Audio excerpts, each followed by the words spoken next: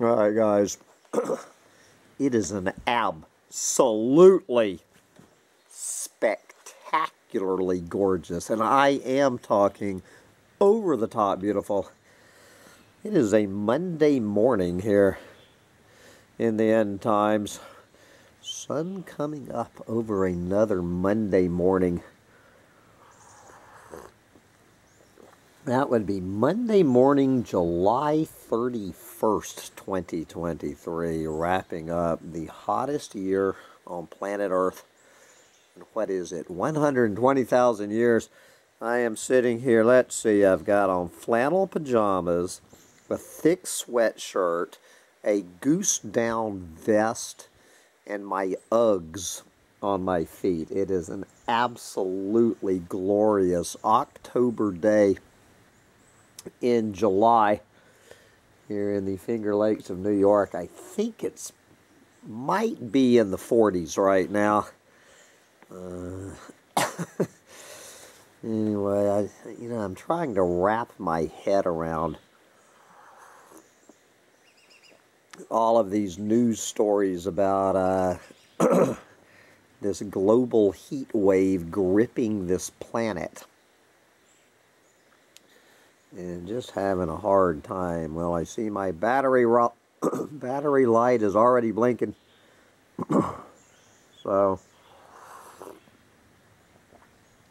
I am one half the way. We are wrapping up one half of the summer here at Bugs in a Jar Farm. I cannot believe that I am one half of the way through. Summertime in paradise in the end times. Good God. Where has 3 months gone, and so we begin the next 3 months. August, September, October of 2023. See where this will take us. See if this gorgeous, cool, rainy weather continues.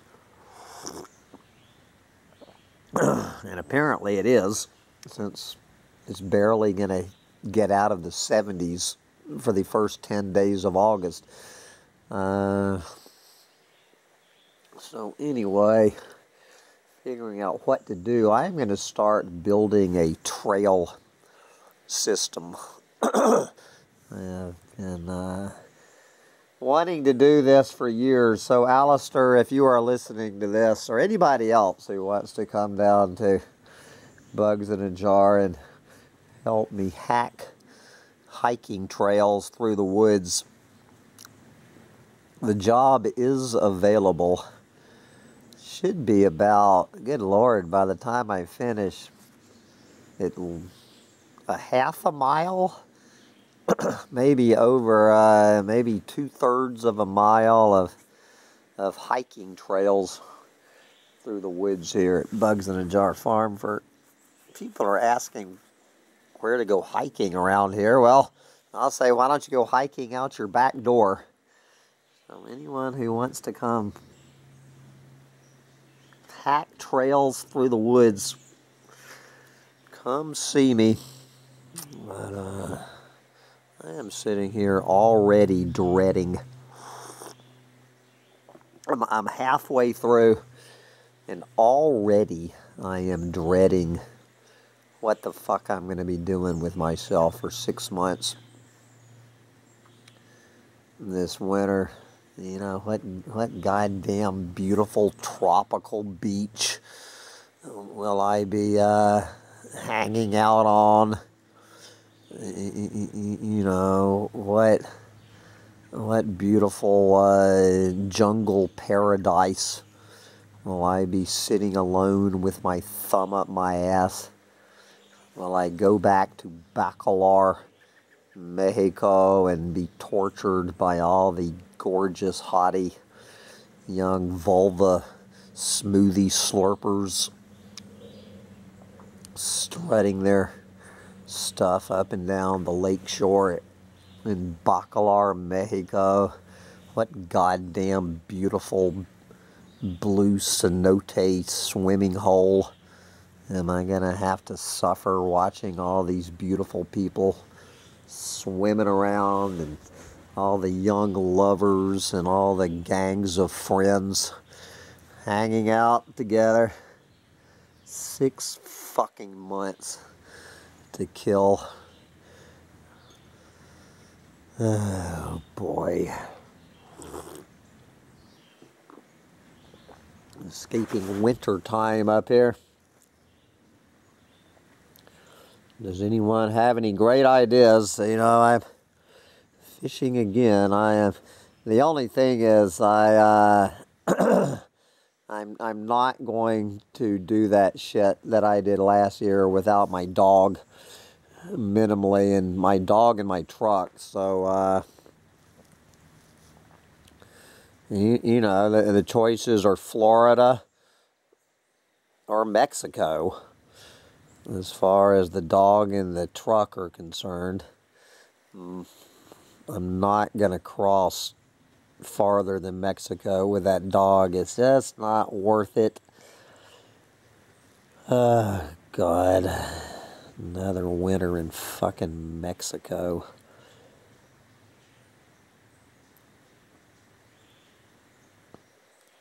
Who knows? Maybe back to the Caribbean. Well, I can't take my gas-sucking truck there. I guess I can take my dog. Oh, Jesus.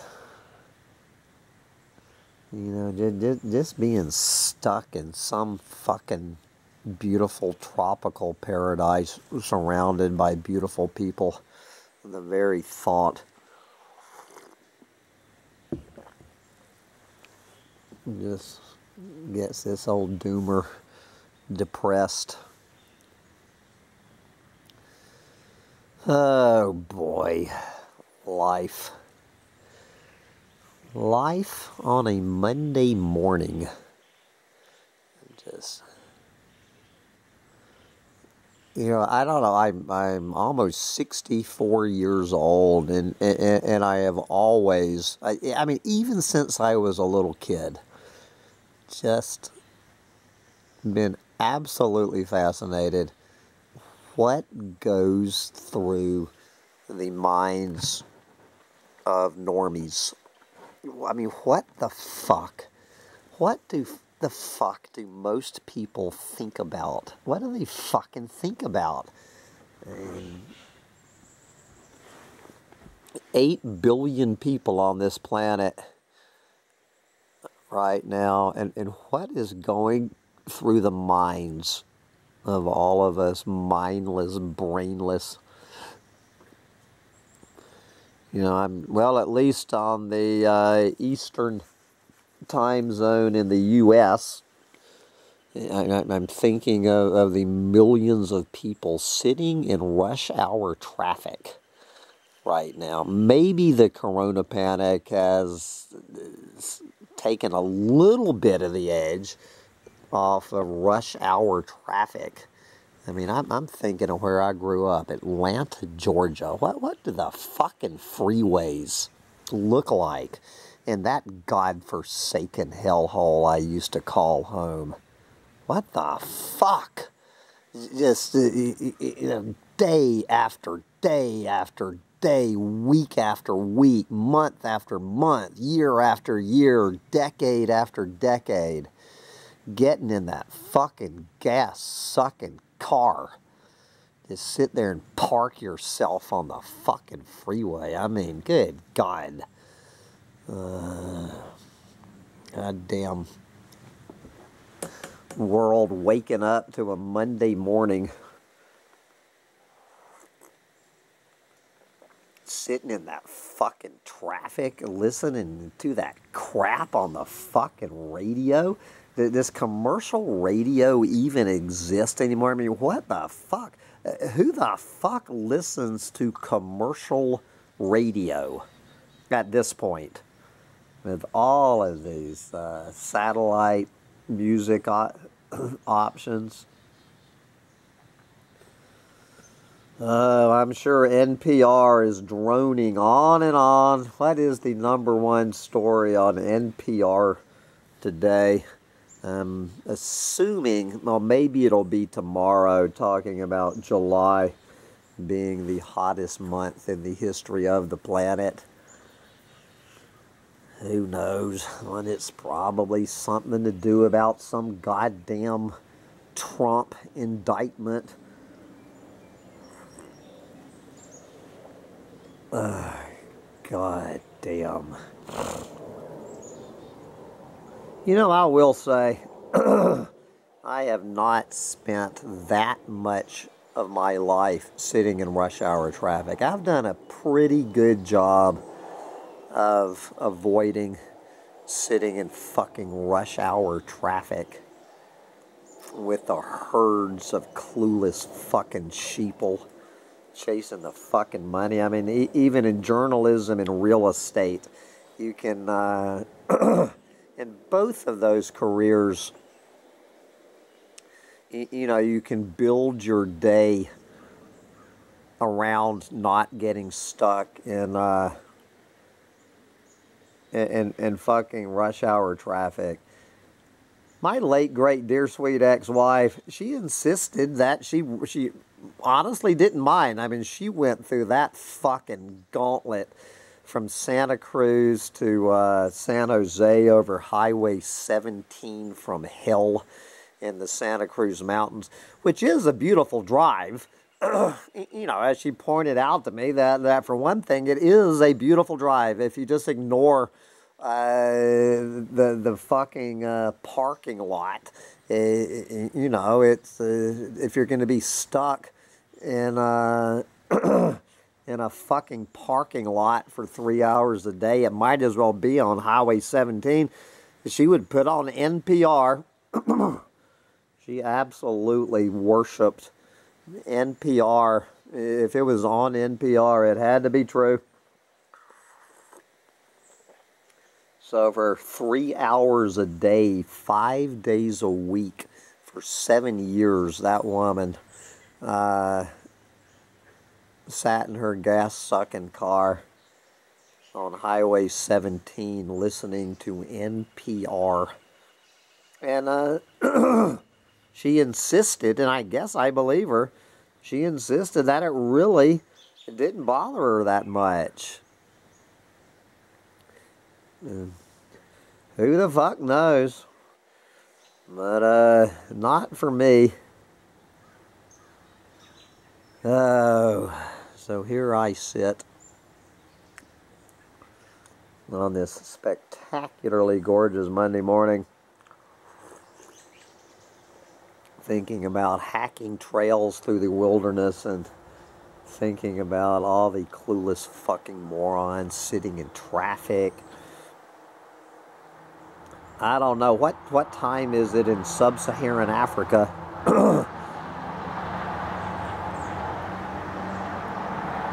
We have a traffic jam here at Bugs in a Jar. We have 2 cars coming by at the same time. That is unheard of. We never have 2 cars driving by. That is a traffic jam at Bugs in a Jar Farm. Oh.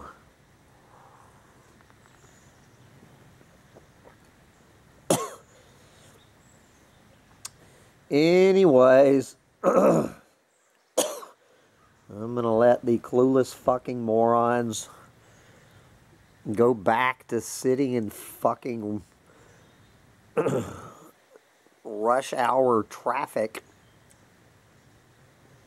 chasing the almighty dollar so they can pay their car payments, so they can have a car to sit in rush hour traffic to make money to pay their car payments. Oh, fuck. Humans, you know, we really are fucking clueless fucking morons. We really are. Everything about us. We have lost all connection to anything. You know, we have just turned into literally an insane species. We are not going to stop with this fucking insanity. We aren't going to stop with this fucking insanity until it stops. Oh, well. I've got to go refill my cup of planet-saving organic coffee to give me some motivation to go hack trails through the wilderness. Get out my gas-sucking chainsaw, my gas-sucking weed whacker, crank up the gator. So let's see, I'm getting ready to use 4 fossil-fueled machines to do this, to hack my trail through the wilderness. 4 fossil fuel powered pieces of machinery. Go do me some planet nibbling while I still can. Enjoy your Monday morning in the end times